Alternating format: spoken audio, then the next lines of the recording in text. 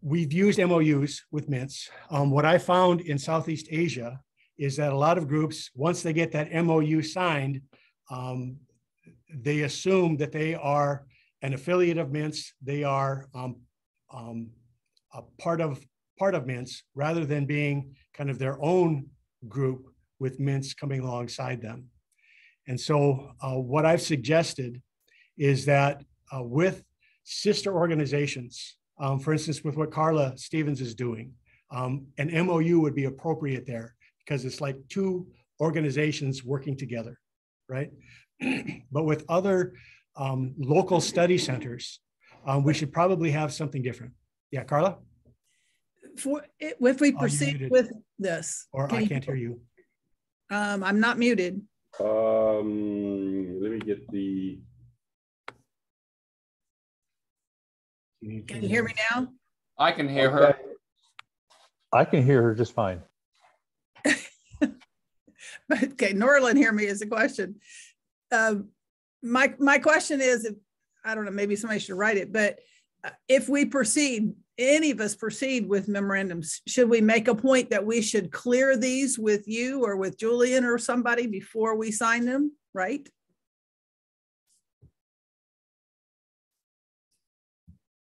Okay, nobody in that room can hear me? Everybody else can, I guess. Yeah, I don't know why they can hear. Carla, we can hear you, and we got your question. Now you're muted again for some reason. I'm not. Okay. No, she's not. Okay, good. We can hear you. We got your question. Yeah, the MOUs have to be done.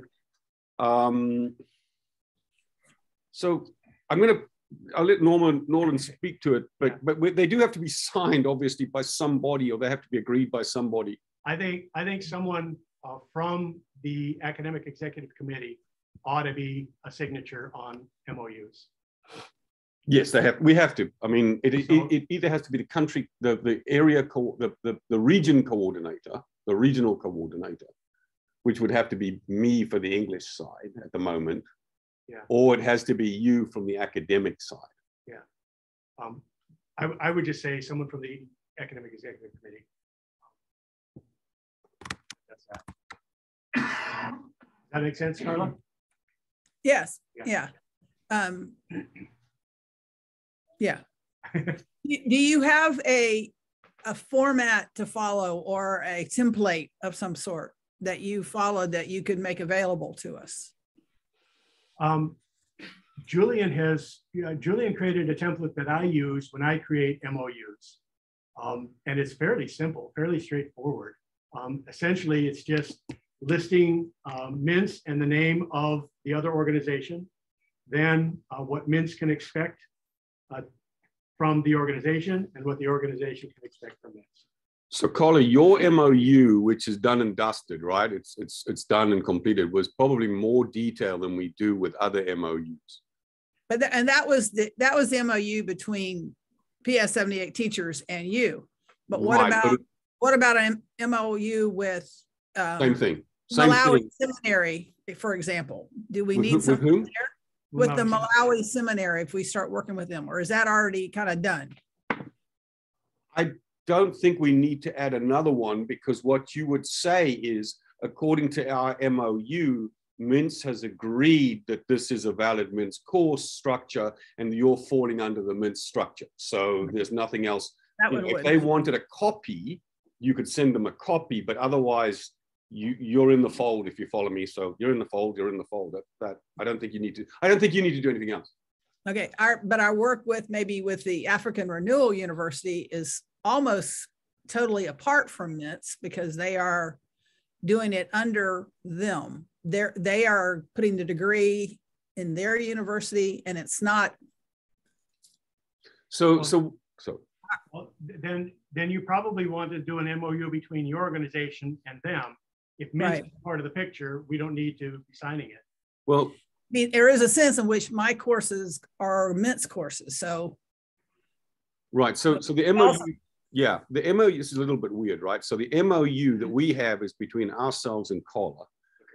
The rules of the MOU are always pretty much exactly follow the catalog. Okay, that's the bottom line. You know what I mean? That is the bottom line. Follow the catalog, right? And so we've addressed the issues with COLA about she had a number of courses which were going to be MINTS courses. She had a number of courses which were not yet MINTS courses, but were pure educational courses. So she's taken those educational courses and rolled them over and given us PDFs, which are not standard MINTS, but they meet our criteria for what we're doing. And then so long as then COLA, so when COLA takes that and joins it to X, basically COLA is operating for MINTS under those circumstances. And it's because you're operating according to our catalog, right? So I don't think there's another one, except for you need to make it very clear to those students that who you're operating with and how what the degree protocol is. And then from our side, you would be responsible for their registrations. Right. And that's something I actually want to talk about with the registrations. Yeah. Well, yeah, we have to talk this through too, I think, a little bit, but go ahead. Go ahead. No, it's useful because we can talk it through now at one level and get those sorts of things sorted out. Because they are granting the degree. They are registering them. They are granting the degree. They are accrediting our courses and making their own. So the question then is, do they want a degree out of us at the same time? Because because that's the only thing that we would add to this party, right? If you do that, they can issue a degree, we can issue a degree, but we're only prepared to issue a degree when we're within the catalog and the students are registered properly. So you can have 2 degrees. That's not a problem. Yeah, I don't know if they're interested in that or not. We have a meeting next Tuesday, so we'll find out. The question for you would be, are you interested in it? Because it'll help with your numbers. Well, it opens up the entire Ugandan teacher population to get an accredited degree. What, you mean they're from them? Yeah. Or from you? From them. I'm giving them my courses, not giving them, but we're supervising them and they're doing it online with us, but it's just a whole nother thing. And it gets a little. Do you want to claim their numbers as your own as well? That's the only question. If you want to claim their numbers as your own as well, then follow our protocols and then they get their numbers and you get your numbers. If you want to through MINTS, if you want to claim them through MINTS, if you follow me. If you don't want to claim those through MINTS, then it's just you and them and we don't need to be part of that. Okay. Is that? Yeah, I would agree with that. Okay. Just on the one point that I want to bring up, because it's come up a bit recently and I'm still trying to find my PDF documents that I had all my lists on. One of them that has come up just recently on this whole area of MOUs is at the end of our MOU and in our catalogs, we are a non-profit charity and we do not enter into any legal obligations. All right. And we didn't have it on earlier. We didn't have it on earlier versions of the MOUs, but in the most recent MOU I sent out, I can't even remember where I sent it to, but I sent out a recent, I can't remember where I sent it to now. Addis Ababa. And they wanted an MOU, and in big black letters, like second from last, it was, MINTS is a non-profit, it's a charity, we do not charge for these courses, and MINTS, there is no legal liability. And I bring that up because we have, firstly, from a MINTS point of view, that is our position, right? There's no legal obligation between us and any of these institutions. That's it. So we give our stuff away, and whatever that local group wants to do, that's the local group. But where the problem has come, where the problem has come is, let me give you an example in Cameroon, just recently, that Cameroon was running their centers somewhere between a non-profit and a profit. And that's okay. We allow them to charge if that's the way they're going to try and do it. I actually actively encourage students not to do it. I would rather that they spent longer I'd rather they spent longer doing the courses than try and employ a guy full-time to run MINTS as a job out there. Just because we've created a dependency situation right from the beginning. And I would rather that they spent, and also remember that from my point of view, and this might sound strange, but from my point of view, MINTS exists to serve the church. It does not exist in its own right. You know what I mean? So we get graduates, so what do we do, right? So what we want is that. Now what's happened in Cameroon is we tried to mail documents from here and they didn't get there. We then tried to mail documents twice, actually, from the US. They didn't get there. So I got hold of a sister organization in London who were getting books and things through and said, how are you doing it? They said, we're mailing them from the Royal Mail. So I went over to the Royal Mail in London when I was in London, and I mailed them using Royal Mail, put where I wanted to go with the tracking number. They said, these documents are going to Cameroon. So we were watching the tracking number, and we're glad to report that they ended up in Cambodia. So now the problem, you know, C&C, Royal Mail, it's only a first world country. You'd think that they could sort that one out, but obviously not. But now the problem is he's under pressure because one of his students is graduating and wanting to take that degree amongst other things and go to Canada to do further studies. And so he's now threatening to sue the local center, right? So now we've addressed part of that already. And we'll address more of it when it comes on. I mean, I had to write him a pretty stern letter, number one. But as far as of today, they sent them back to Cameroon. They're now somewhere in England. My father, who's 90, is going to be going down to the mail to try and get them to resend them back to Cameroon. He said, well, why don't we use DHL instead? Because DHL haven't been any better when we've sent them from the UK. So that's why I just, you know, one of the things about legal obligations, you know, and I actually did also I got hold of the coordinator there and said, hey, you know, we don't want you to build this out in a legal way. We are giving you stuff, but be very careful how you get involved in this.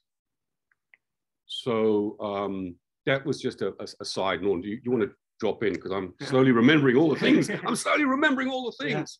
Yeah. All right. In my estimation, MOUs are unique to the relationship between MINTS and whatever sister organization it's seeking to work with, right? And so the MOU is going to look different. So it's going to look different. Carla, yours is going to look different than someone else that we work with an MOU with. Again, it's kind of the sister organization connection with the MOU. What I've been finding in Southeast Asia is that we need some sort of vehicle that's not going to quite rise to the level of MOU, but is still going to define how we're going to work together. And that's what I've suggested would be 5-year agreements. So that when I work with a local center, when I start a new local center and work with a pastor there, I would suggest a 5-year agreement between MINTS and that local study center. I want an end date on the 5-year agreement so that I'm saying we're committing to working with you for 5 years. And if things go really well, we'll start another 5-year agreement 5 years from now, right? But that gives us a way out of the agreement if we think we need to do that. The 5-year agreement, again, would be very simple. It would simply be, this is what you can expect from MINTS. This is what MINTS can expect from you, all right? But it would have that end date on it.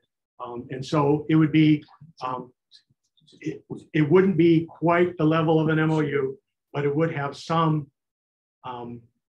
connection between how we're going to work with that particular study center. Study centers can work differently. Some are seeking MINTS degrees. One center I work with in Nepal offers two different. It'll offer degrees from MINTS if they want to go that route, or they can have a local study center, the Bhaktapur Theological Seminary degree that they can have. So a 5-year agreement would spell out those kind of issues. In Pakistan, I don't think they're using the full MINTS courses, but they're free to use our materials. And so we would have that in there as well. I think also with a 5-year agreement, I would put in there that MINTS would do an academic audit at these local centers and try to do that at least once a year.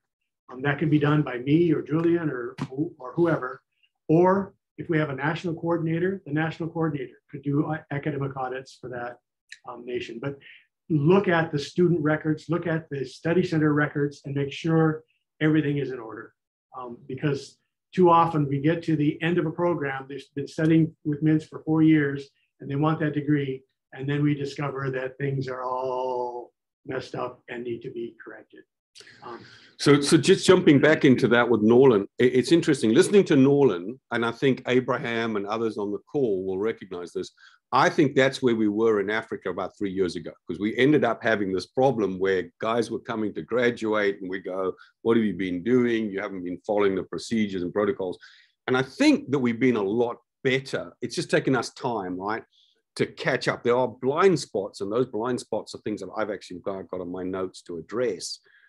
But, you know, you'll catch up. You'll catch up. That's what I'm saying to you, right? And there are some interesting, I mean, Norland's got this fascinating opportunity in Pakistan to be able to help in Pakistan. And right now, they're not operating according to our standards. But what we're saying to them is, by the end of the 5 years, we want you to be there. Because if not, we've just excluded them from the whole of MINTS. And that's really, you know, we want to bless the church. So how do we get them to where they need to go? And that might take a number of years, but we just need to keep absolutely hammering them to get there. Are you talking, or are we saying that the MOUs are basically on a country level rather than a local level? What does the country accept as academic level? Because I know, you know, in Kenya it's one level and South Africa is another level, and that's reciprocal acceptance. Is that what we're talking about? I think with the MOUs, we're talking more about organization. Okay. Right? Not simply local study centers, but organizations that want to work with MINTS in some way. Yeah, and just to follow that up, when we're drafting these MOUs, they draft differently depending on the circumstances. So if I was to do an MOU in Kenya, I wouldn't do it without Abraham being involved at some level, right? Because Abraham is the country coordinator. He's got a proven track record. And so Abraham would be copied in to that discussion right from the get-go. We've not used, okay, so how often have we used MOUs? Because we don't have a legal relationship with these groups, it's not essential. But what we do want is, we don't want expectations to be marred by the fact that we didn't put something down in writing right in the beginning.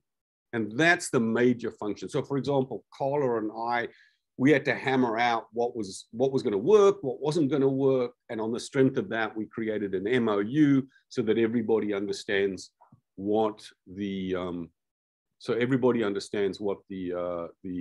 mutual relationship is. And that's the main value that I see out of the MOUs. I mean, now the Spanish side run on a 5-year basis, and that's why 5 years has come. They do a review every 5 years. Do you think this is working, or do you not think this is working? And you know, from a MINTS perspective, we'll know fairly quickly, and we'll talk about audits. I want to talk about audits. It's on my list of things to do. But we'll know fairly quickly whether they're playing the game or not. And in which case, you know, there'll be a couple of difficult conversations. And it's like, guys, if you're just not prepared to do it, we can't validate any of this. So we need to move on. So it's not a sort of a lock you down from my perspective. And again, Norland might do this differently, and that's fine. That's quite legitimate. But from my perspective as the English guy in the Africa context and that, you know, for example, I mean, Jack and I have worked together. We've been doing stuff and fixing stuff and changing stuff as we go along. It's an ongoing process because South Africa is extremely complex with what they need and what Jack needs, right? And we're always having to adjust that. But I have the relationship with Jack. Jack has the relationship with me, so we'll figure it out. You know, somehow we'll get to yes, and we'll figure it out. But that's based on our relationship. It's not based on a piece of paper. Jack, do you want to just jump in on that? Do you want to just say anything on that? Yeah, I guess it's just, you know, the big question is who issues the qualification. So if you have a other instance that issues the qualification, they take the responsibility. But if MINTS issues the qualification, such as in our case, obviously MINTS carries that responsibility, and the center or the actual group just needs to realize the entire process and how that works.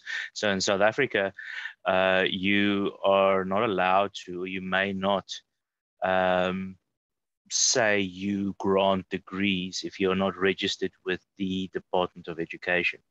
Say, for instance, I want to start a MINTS center in South Africa. That actual center needs to be registered and accredited with the department, even though MINTS issues the qualification. So we as a group, we have registered with the government, but that just registers our center. It doesn't accredit the qualification.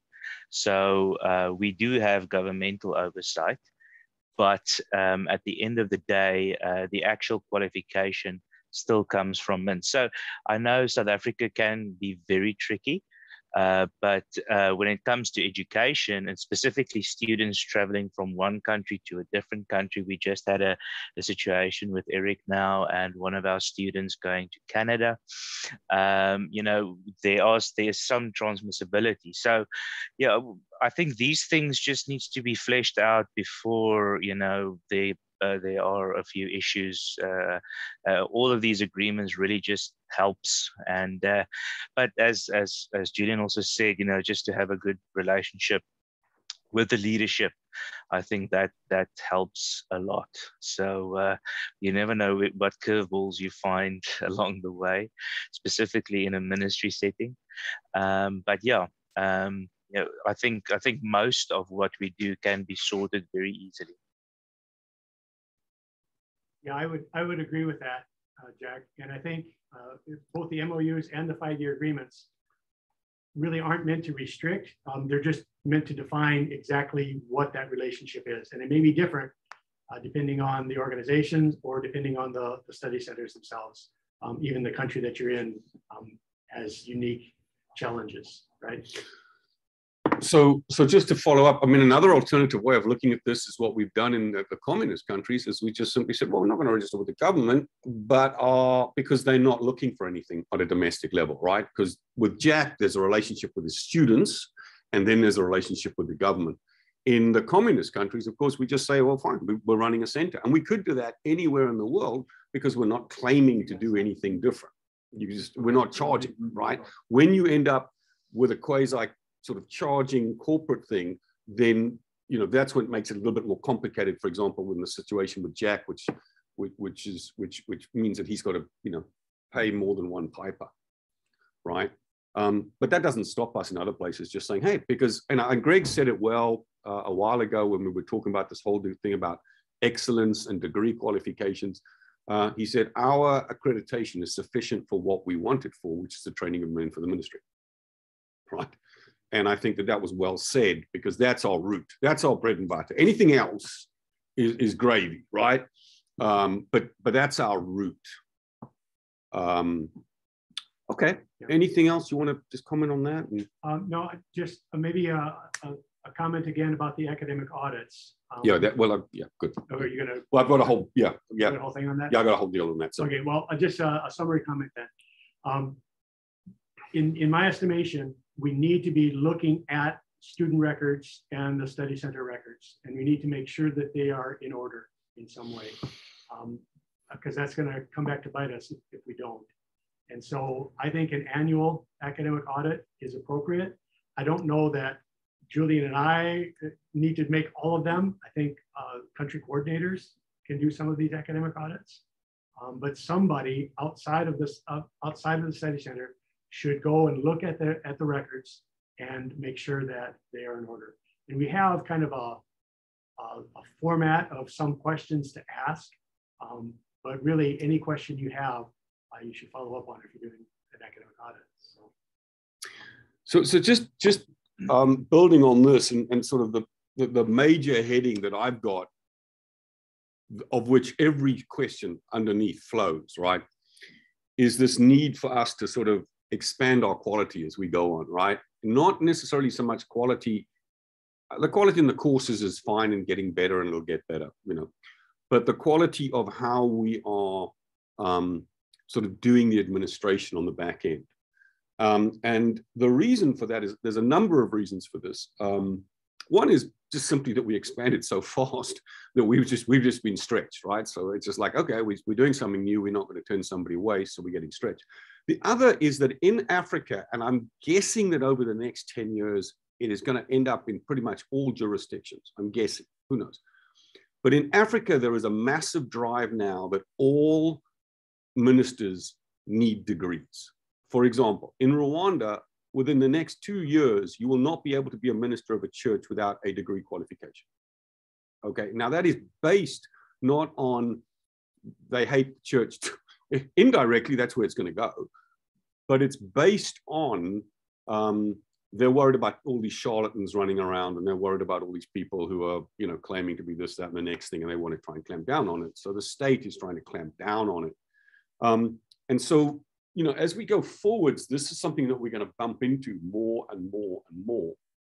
And so part of what we're looking at as we go forwards is just how can we be more excellent in our documentation, in our in our documentation and all of those things, you know, our manuals and things like that, so that when the crunch comes, we actually are setting the standard for, hey, you guys want to know what we do? Here it is. Are you, you know, for example, I mean, we are known in, not in Kenya so much, but we are known in Malawi as having a superior education at all levels, right? Not just theological education. It's now become a known fact that you want a really good degree, you go to MINTS, which is problematic for other reasons, right? Because now there are people who just, you know, want to come for other issues, right? And that's where we're having to fight to keep the focus on ministerial training, but I know that a lot of our graduates are teachers, which is fine, and that's why Carl is involved. A lot of our graduates have gone into civil service, and it's just recognized in the country now that MINTS is producing a better quality degree. We've had the same thing happen in Zambia indirectly. It's beginning to happen in Zambia. I was down at the MINTS Center. Pascal took me down to the MINTS Center. And the guy said, well, I knew MINTS, who was running the MINTS, I knew MINTS was good because when they asked me to go and teach at this university and they were going to pay me and everything, I looked at the course and they'd stolen the MINTS course. So the university had just stolen the MINTS course and was offering it as one of their courses and running it in that particular way. All right. But the point, and so, all right, fine, you do that, but I'm jolly well going to advertise that we'll do it for ministers for free. And you know, we're not going to, you know, and actually, if I ever run into them, would have to speak to them about them, you know, stealing our stuff. So again, this idea of trying to move towards more and more excellence in our back end, in our processes, in our manual documents, which keep being updated, in our catalog. We're going to also go through all of the courses. And again, I've got a whole range of things that I want to talk about. But we're going to go through all of the courses, and we're actually going to make some changes about what we are accepting and how we accept courses onto our website, right? What qualifications we're going to have for course qualifications, right? And so that's one of them. So I've got a whole bunch of things. The audit is something that we're pushing harder and harder on making sure that we can audit, and we'll talk about that. Student writing. Craig Moby is not on this call anymore, but we are pushing students to write better right from the get-go. So one of the things that we want to increase is, and Nora and I were talking about this as a potential thing. One of the things is we want a course, or the manual, but a course works for me, that they need to take by the 10th or the 11th, because you can get through the certificate. Yeah, fine, we'll help you. By the 11th course, we want a course on how to write courses, or how to write your assignments, how to write an exegetical paper, how to write this, so that from the certificate level and flowing upwards, we're capturing them the level that they want.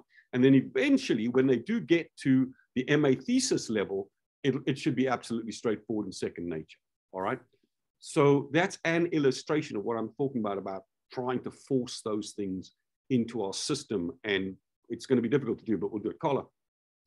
From an educator's point of view, if you want good writing, it needs to start with the very first course. And listen, I accept that. The reason why, in my mind, and again, I haven't discussed this, but this is the beginning of a discussion, right? Right. The reason why I'm reticent to do that is, let's say we got Mozambique, where the guys are like, knocking two rocks together. But if you don't get a certificate, right? If you don't push them at least somewhat, if there's not some part of their score that's about their grammar, they're not going to learn. They're not going to take their paper to somebody else to get help, to get it edited. We encourage them to have somebody help them so that they are getting tutored and learn before they turn it in. Mozambique is another level.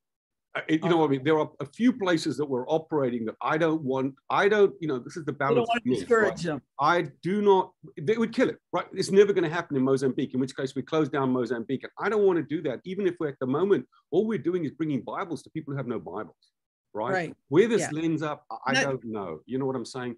Yeah, so, but if we're thinking they're going to make it to the master's level, oh yeah, there's no better place to start than at the beginning, at least, because once they get those bad habits, it's so hard to break. I don't think I wasn't strict enough with some of our students in the first course for that same reason. I didn't want them to get discouraged, but now getting them to be conscious that it matters is hard because I let some slip by. And I accept that. It just, this is the thing where we got to be careful. Whatever rules we bring in doesn't end up killing off certain places which are never going to get past the certificate. Right. And I'm okay with that. That's where you have to, whoever leads your audience should be familiar with your people and they get discouraged. But just from the educator point of view, if we let bad habits go, they're hard to correct. Yeah, I think you're right, Carla. I think we can probably all agree that the earlier the better, and that might vary between study centers. Right. We want to catch it early. Right, and so that's one of the things that we're beginning to look at. Well, let me give you, for instance. So when I'm looking at the quality of the guys that I've got potentially in Addis Ababa, one of the things that I did was I contracted Craig and said, hey, within the first 3 courses, would you be prepared to do a Zoom about good writing? Because that's, Craig's very into that. And he said, yeah, but that's not actually a course. That's just going to be a side show where he says, this is what we want. This is what we expect. And it'll differ from place to place because, there are places, we've got these great Sudanese brothers that Abraham Kogo is working with. And, if we came out of the gate like that with some of these guys, it's going to be too much. But we agree, as early as possible, when we think that it's appropriate, and 99% of the time it's going to be appropriate, unless there's quite clearly reasons not to. Okay, so we're going to work on this. I'm just thinking, we've got a guy in Turkey right now who's actually written a very good course about how to write courses. We've got Jumbe has actually got some stuff that he's written. We've got Alan van der Poel has written about English, which is the corollary to that, by the way. If we do a course about writing, and I'm really talking about formatting and stuff like that, that's where I am in my mind about the writing. Alan's got a course, which I also want, in how to write a simple English sentence. And we need that fairly early on as well, right?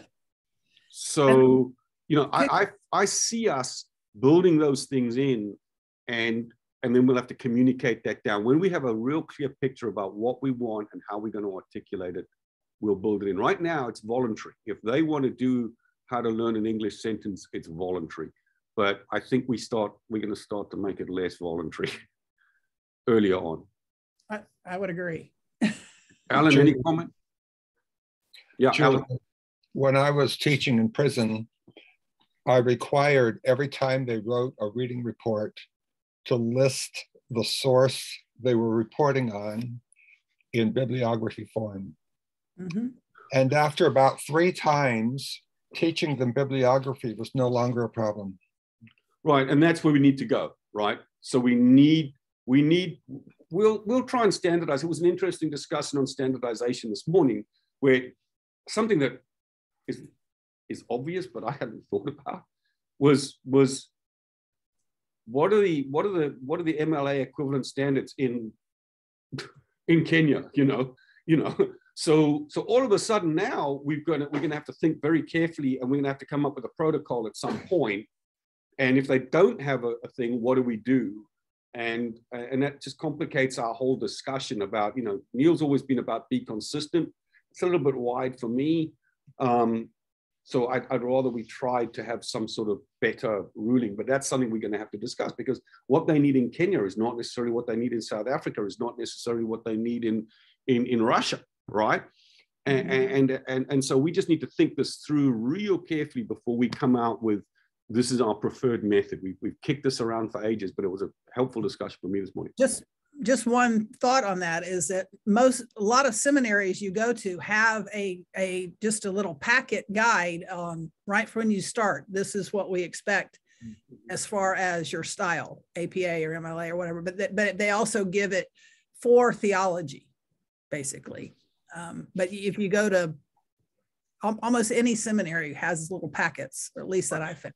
So to give you an example, I mean, let's say Craig Moby, because this has already happened, right? So Craig, because Craig's from South Africa, he tends to think in terms of South African writing styles, right? And he tends to bring those on. And so he's dealing with students, and a lot of them are actually ending up doing South African writing styles. And I mean, he's not on the call, unfortunately, otherwise that would be part of the discussion. But the problem with that, on the one hand, it's better academic, and so that's good. The problem with it, is it appropriate for Malawi? Is it appropriate for Addis Ababa? You know what I'm saying? I mean, or are they going to be using something which is so radically different that it might not be? And we just have a lot of them are universal, though. I mean, there's quite a few that are, the APA is fairly universal in education. For my field, education across the nations, APA is fairly standard. Yeah, I mean, APA for education documents, journals is fairly standard, but I don't know about theology. That's just education. So, right. You know, that's something we're going to have to wrestle with, but it's live and we're wrestling with it, right? And we're going to have to just think it through. I mean, you know, it's obvious, and I just missed it until somebody said something this morning. Oh, well, it just came out of the discussion. I went, well, why didn't I see that? You know, because we might actually be doing some of these students a disservice if we're training them in a South African writing style in Addis Ababa, when they actually might need to present their thesis to somebody at some point for co-validation at some point. And so we just have to figure that out, okay? And we're going to do it. It's university. Check in with the university in each country and see. Right, but I don't want to get like that either, because, you know, the flip side of this is we end up with papers that look a million different ways from Sunday, right? Mm-hmm. And so when we then say, well, this is MINTS, then it might look different. So we've got to balance those two, because we go back to, hey, we're trying to create this really professional level, which we can then take and say, this is MINTS, this is our standard, we've been doing this for 10 years, you know, basically don't bother us, leave us alone, right? I mean, that's really, you know, accredit us or leave us alone. You know what I mean? This is what we're doing. I think one of the things you're trying to say, Julian, is that we need to be able to recognize a degree as MINTS and not have it so overshadowed by the country's requirements. I mean, MINTS is MINTS. I mean, why are we going through all this trouble? And so there is a balance between what I think Carla is trying to say and what you're trying to say, but what distinguishes MINTS? And that's where the rub comes, I think. And we really have to work on that. Sure, thanks. Just to follow up, to encourage people, MINTS students, we have one in Kenya who is going to the Netherlands to do an MA at, I forget which one, but it was a serious university at the Netherlands because of contacts there. But that was an MA student who's now going over to the Netherlands, and she's been accepted into that program based upon what MINTS has been producing, right? So that's encouraging to us. We've got Craig Moby had a student. I mean, she was a Philadelphia student, right? What was her name? Her name is what? Rika, yeah, Rika Ruler. Yeah. She went on to do a master's in to do a PhD at Potchefstroom in South Africa, right? Yeah, she's doing a doctorate now. Sorry. Yeah, she did a master's to do doctorate, right? So because sometimes they'd let you straight into the doctoral program, but a lot of the time they'll do masters as a sort of leverage to get into the doctorate. It's the same thing. It's just a step, right? Yep. And so just to encourage you that we have had students who go through and are operating at that sort of level, right? Yes. And so it's existing. Now, this brings me to another whole range of issues that are popping up all over Africa. And I'm not quite sure how to address these, but we've sort of covered a bit of the student writing, and we're dealing with that. So let's just talk about what we're trying to do.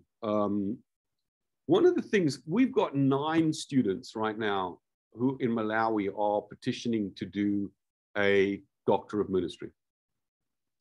And I mean, that's a huge number, right? I mean, and from memory, because I had to get hold of Craig and say, how much time do you have, Craig? How much time do I have? How can we help these guys get through this program? Also, we need to know that the people that we're selecting for the DMin are worthy candidates, because we just can't take that on. And I'll give you an illustration of an unworthy candidate. So I had a guy write on 2 Peter, and Alan's familiar with this because he and I interacted on it. He did a 2 Peter, and as we got into 2 Peter, the critique came back of his course was this really wasn't a 2 Peter course. And I actually had one on Joshua, which was the same. It was not an expositional course, because that's what we want, right? The MA thesis is an expositional. What the guy did in 2 Peter was run a comparison between Peter and Jude, basically. And he'd obviously got that from somewhere, right? Because these books, if you go to the New Testament books, they'll lump 2 Peter and Jude together. That's quite common in theological circles, right? So that's where he got it from. That was the idea. And eventually I came to the point when I worked through it with him that I said pass, but not publish. And there's 3 things that we're looking at right now. We can do a fail. We can do a pass, not publish. And again, none of this is codified. So this is being codified, which we need to codify, right, in our written document. And then we get a pass, publish. And the reason why it was a pass, not publish, was he'd done enough work, but it wasn't exegetical in the way that we wanted. The English was not high enough standard. And part of the problem that we have in Africa, and Carla, you're going to run into this. This is actually a very deep-rooted language issue where I had well, let me just give you an illustration of a conversation. When I go and speak to the guys and they say, where are you from? And they'll say, oh, how is it over there? Now, this is mainly a Southern thing, not so much with Abraham. And I would like Abraham's comment on this. And we have a brother from Sierra Leone on as well, right? But they'll say, how is it over there? Now, when they first started doing that, I just assumed they didn't know where I was from. So they weren't being specific. And then, I spent a couple of days in the car chatting to these guys when we were traveling around Zambia. And I brought it up when we were traveling around Zambia. And I said, why do people say over there? Is it because they don't know where I'm from? Or is it just the way the language is very unspecific? And they said, our language is unspecific. Our whole language base. Now, this is Chichewa into English in the thing. So of course, with theology, it's got to be precise, right? I mean, theology has to be precise. So the second ground that I rejected the guy was his English wasn't good enough and it wasn't precise. And one of the things of that is he wasn't coming out with any clear reform statements anywhere in his document because he was just imprecise. Now, I don't know whether he didn't come up with the reform things because he was imprecise, or he didn't come out with reform things because he wasn't reformed. I just couldn't. It was a generic, it was a generic in the middle paper, and that was what it was. So so there was the first ground was it wasn't exegetical. The second was the English was a problem. And then thirdly, we had potential issues with the theology, right? We just didn't know, okay? So on those three grounds, I said, we'll pass you, you get your MA, but we're not going to publish this. So we emailed back, or actually the country coordinator emailed back and said, I would like to know what he needs to do because he wants to go on and do a DMIN, right? He wants to go on and do a DMIN.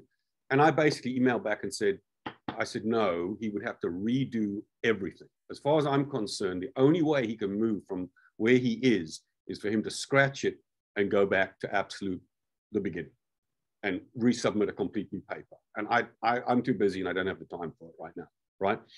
So the answer is no, and that was my reasoning. Now that caused a pretty big shakeup in the system in Malawi, because now they're all saying, oh, does that apply to me? And we want it to go on, and we want to do this and that and the next thing. A couple of things to say about that.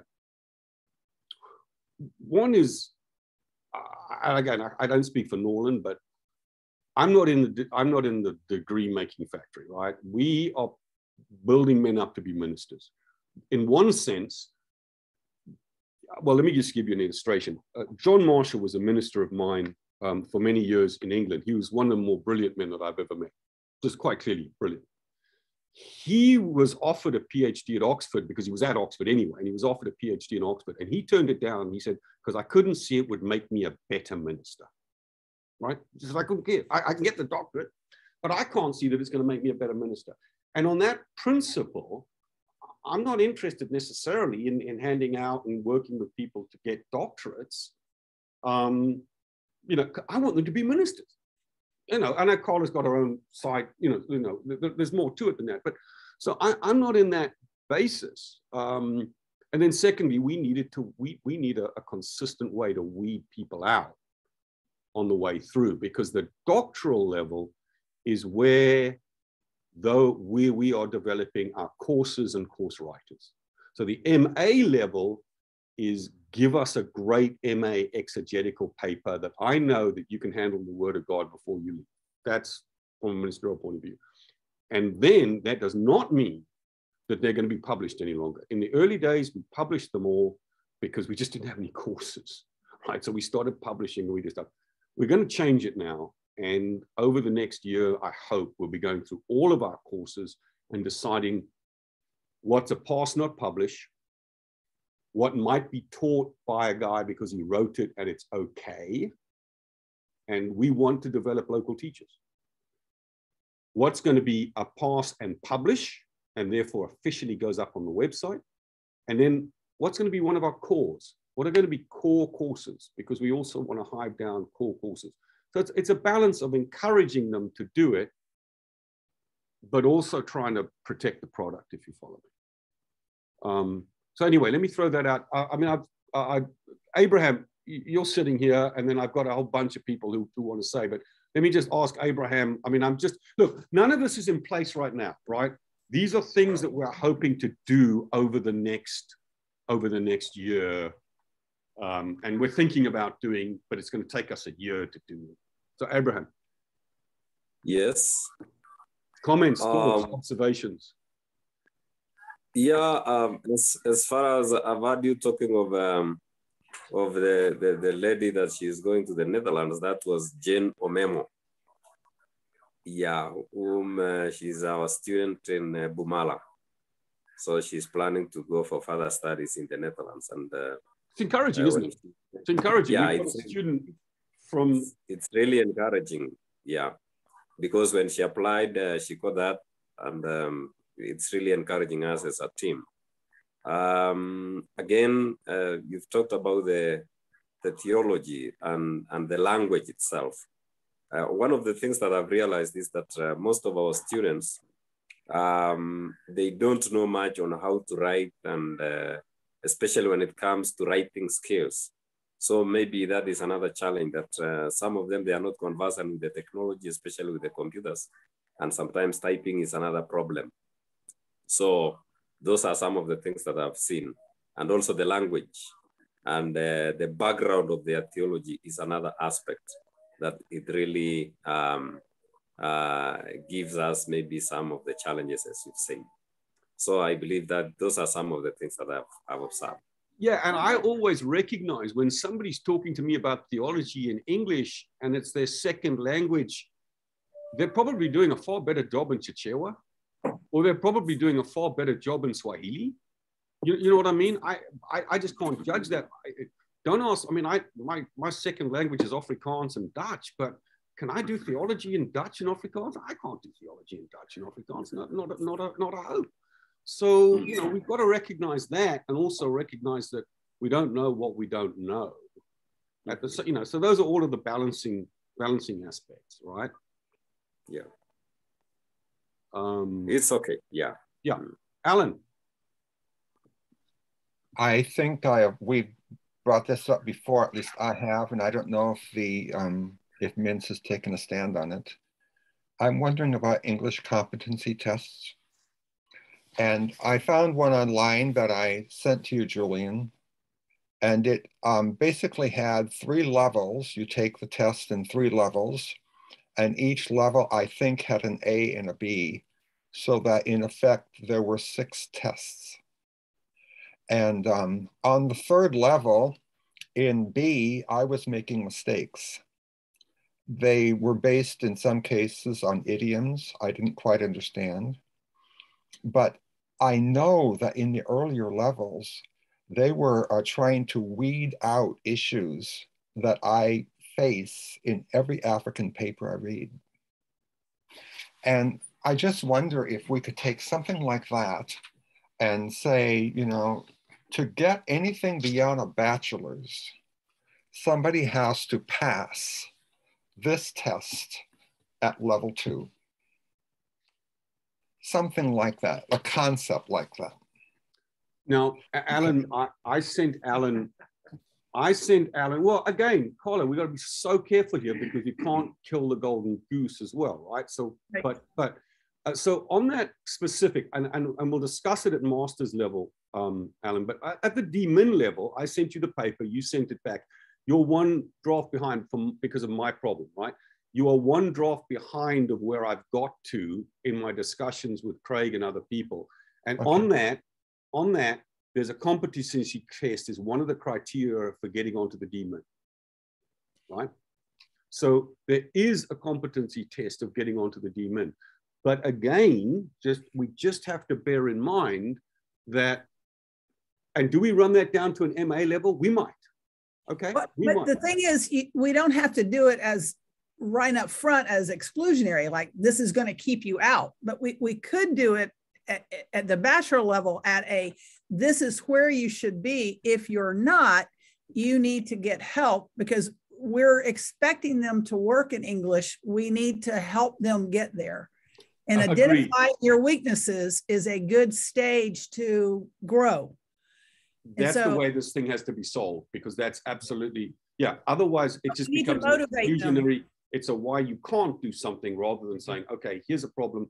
How do we move you forward to be able to do it? Right. Now, that's number 1. That also, though, is reflecting my weakness in dealing with Africa is I don't speak Swahili. This guy might be able to write at doctoral level in Swahili, and I don't know. You know what I'm saying? But he's not getting his degree in Swahili. And well, eventually,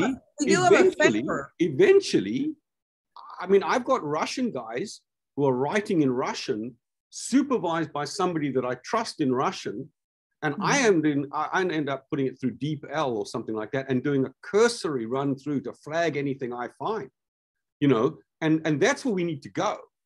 That's eventually where we need to go, but we're not there yet. So again, agreed. I think we're all agreed. We've got to do this in a way which is positive and building. Hey, this is a weakness. How can we move you on? Actually, it's our weakness. Part of it's our weakness that we are an English-based group in most of the world. We're not in, you know, we're not in Nepal. We're not speaking Nepalese, and we're not speaking whatever. So it's, you know, so long as we go at this with a real understanding that it's something we need, but it's also our weakness, and we need a lot of wisdom, and we need to communicate that. Otherwise, it just looks like we're excluding people because your English is lousy, and you might be the best things in sliced bread. You know what I mean? For most of them that I've encountered, they want to learn English and they want to do better. And that's true. Countries that English is their official language. That's true in Africa, but when you get further out, I think you might find it's different. Right. Right. Yeah. When you're moving into, for example, Russian, why should they learn Russian? You know, I mean, why should they learn English at one level? I mean, the only value we've got a guy who's brilliant in Russian and he's got all the right books and he's moving them forwards. And I'm really excited about that. And I trust him enough. He's doing his DMIN. He's done 3 or 4 courses on his DMIN. And I'm soon going to get, and then I have to trust him.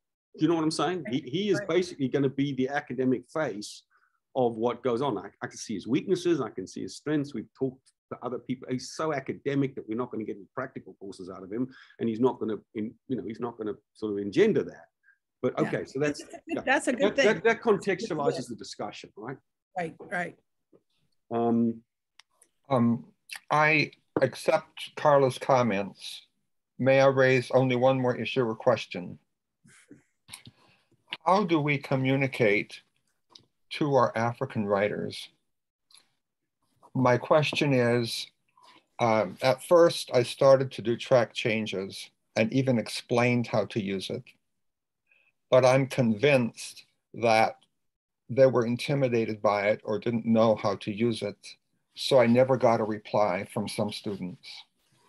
Then I decided to insert in the text red letter comments and give them my instruction that way, and then say to them, once you've responded to this, please just delete the red, and now we have your document. And I'm not getting responses from that approach either. Why don't you address it? We have 2 people one whom you're directly supervising. Isaac, welcome. Isaac is from Uganda. Isaac, welcome. Why don't you address it directly with Isaac, and you can address it to Abraham and ask them what their potential solution to this is, because Abraham has written, was it 2, or you on your 3rd or your 2nd? You're on your 3rd or your 4th? You've done 2, right? And Isaac has already done, what's Isaac done? Isaac, can you hear us? Hey, yes, brother. I can hear you. Okay. I have done first 3 yeah. courses. Now, I'm sorry I joined you late. Yeah, but it is very interesting, and I like actually what Alan was talking about. But my suggestion is this, in regard to that. Why can't we make writing a thesis a compulsory course on a bachelor's level before someone goes on a master's? Because if we make it to be a compulsory course, writing a thesis to be a compulsory course on a bachelor's level, then by the time a student joins the master's, he has the experience, he knows how to follow those track changes, he knows how to use that. So that's my word. Instead of having that anyone who has a bachelor's should go and do a master's, I think that shouldn't be good. We'll let Alan speak. That's really helpful, and I'm going to let Alan speak to that. I think we do need to instruct in writing at the bachelor's level, but I think I would rather have that in each course. We have an exegetical paper or a historical paper or some sort of writing assignment that students need to do. And it's at a smaller level, maybe 12 to 15 pages, where we can really drill down and look at sentence by sentence, what are you doing in your writing? And so I think at the bachelor's level, we can do a lot to improve someone's writing just through those smaller papers, and wait for the courses until you're a master's level. There's that approach. You could also say, we've talked about this, right? So we're building this in right from the get-go. And we could actually have a course which was write a 15-page paper on a book of the Bible, a mini thesis at bachelor's level, and validate the mini thesis at bachelor's level. And that might be a stepping stone, that they could step it up if required, and maybe then we can offer them the masters. It might also show them how much work it is so that they might not be quite so keen to run onto it. And it would be a potential teaching thing. Do we want to even think about that at some point? So we have a course just says, this is your 15-page exegesis course. That's what you've got to do. I mean, we give more structure than that. Yeah, actually, I'm working on a course. Okay. How to write an exegetical paper. And the paper would be an exegetical paper. Right. So that's something that we could build into the bachelor's level as a separate course, right? Is that, again, thoughts? I mean, we've got Isaac here. We've got Isaac. I mean, look, all we're doing at the moment is talking about things. We've got a lot of work to do as we roll these things out over the next couple of years. But sorry, Abraham and Isaac. Yeah, I just wanted to say something there. When you talk of exegetical paper, I think that is so important on a bachelor's level, because, you know, we've been asking our students to write essay. So if they can learn to type and write good paper in their bachelor's level, that could help them as they move on to the master's level. So we can't say maybe they do a project or a thesis when they are doing the bachelor's, because at the end of the day, we need the project 66. So if they do it on bachelor's level, I believe that cannot make a good sense on master's level. So my suggestion is that we emphasize this exegetical paper, as you've said, maybe 15 pages, and we examine that. I think that will be helpful. Okay.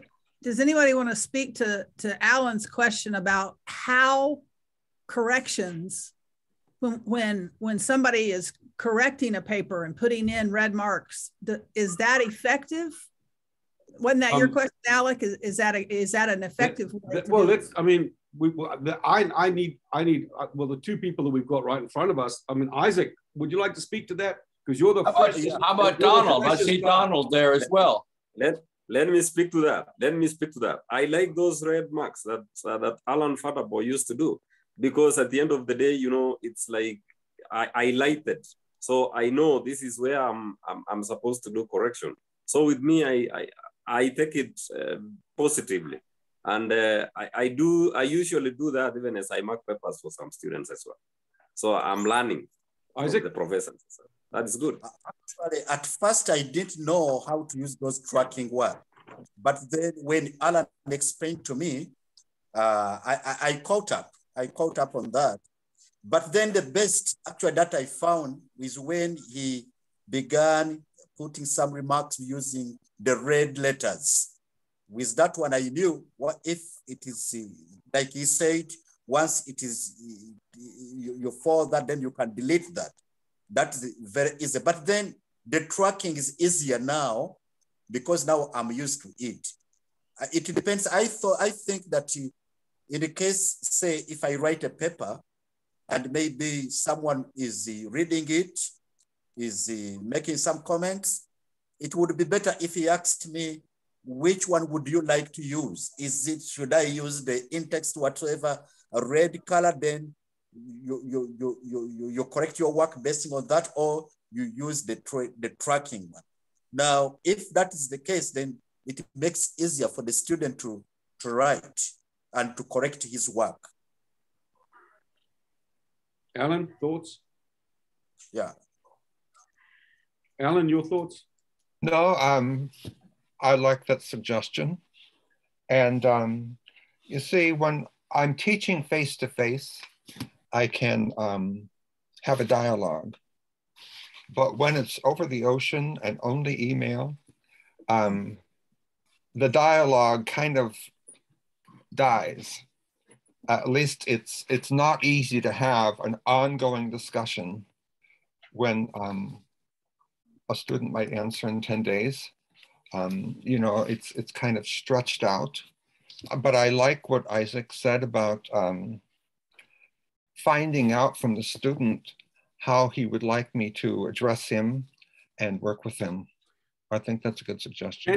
Can we also, now that we have Zoom running a lot better, can we also have that direct dialogue via Zoom a lot more, where I mean, I mean, look, Abraham, I know you got your bundle, you're ready to go. I know Isaac's probably more challenged getting the bundle than you are, but he's got his bundle and he's ready to go. Is this realistic with some of our other students that we say, if you're going to do this, you've got to have a one-on-one with your professor. We can do this by Zoom, who's going to help you to understand more and more? Yeah, that could be helpful. When you buy bundles, it's okay. You can be on touch with a student, and that will be okay. So that's okay, because you buy bundles and you move on. Unfortunately, mine is almost running up. Sorry, brother. So bundles is just data bundles, right? Sorry, you had something, Stan, you had something that you sort of interjected, and you had something earlier, Stan, that about this. Remind me, what did I say? I thought you said something like ask John or something like that. There are other people. Yeah, Donald is on as well. He's muted, but I was wondering what he had to say about this.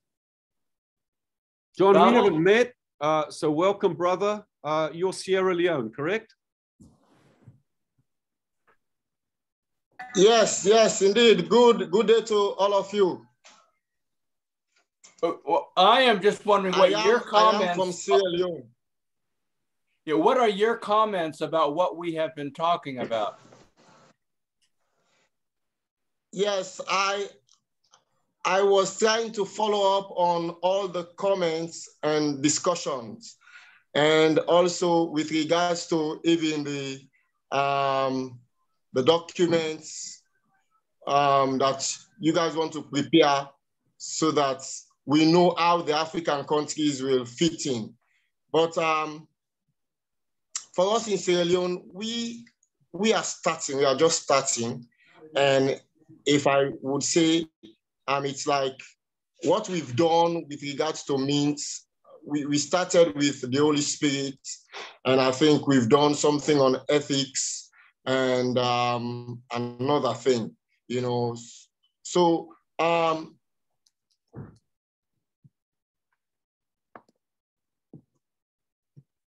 we lost you for a second there, brother. You faded out. Sierra Leone has come on to bachelor, the bachelor's program, and from the bachelor's program to a master's program, because we are still struggling in understanding what or how the program would work in Sierra Leone. You know, so that's the reason why I was trying to follow up on this discussion. For you, most of this is new and different, and Bob Davis will be helping you. Okay. And we will work closely with Bob. I know that it's very new for you guys in Sierra Leone right now, so we're going to be working with you. You guys are just coming in, so what we're discussing are problems that we've seen because we've been working in Africa for 10 years, and so these are just some of the sort of advanced discussions, if you follow me. But we'll get you guys up to speed, and Bob Davis will be working with you to get you up to speed. All right. Sorry for making confusion. No. That's great. Look, we are. Hate to do this, but we're going to have to break. We're going to have to break 45 minutes. And so if we came back at 1:15, is that, well, it's not half an hour, it's half an hour, 20 past 1 Eastern time. That's 40 minutes time. For 40 minutes, wherever you are, plus 40 minutes. If you can join us, then same link. I'm actually gonna let the screen run, and I'm gonna shut down the recording, and I'm just gonna let the screen run. So God willing, we will see you in 40 minutes time, and we'll continue the discussion. I've got a bunch more stuff that I want to bring out. This was a fairly advanced discussion, if you follow me. But I've got a whole bunch of stuff about co-validation and registrations that we really do need to cover. Okay. Thank you, brothers. And I know I'm going to lose some of you. I know I'm probably going to lose Isaac, and I'm probably going to lose Abraham because it's too late. Maybe I know you are going to lose me because you are prepping maybe for what time now? Is it lunch or what? Well, for us it's lunch. But now with me, I'm going to bed, you know. I know, brother, we're probably going to lose you, and I weep that we're going to lose you, but we will be recording this, and we'll put it up on the internet very, very shortly, okay? I think we just lost him. Okay, brothers, I'm not going to end the conversation. I'm just going to pause the recording. I don't know if I can do it that long, but we'll do it. I'm going to pause the recording, and we're going to just disappear.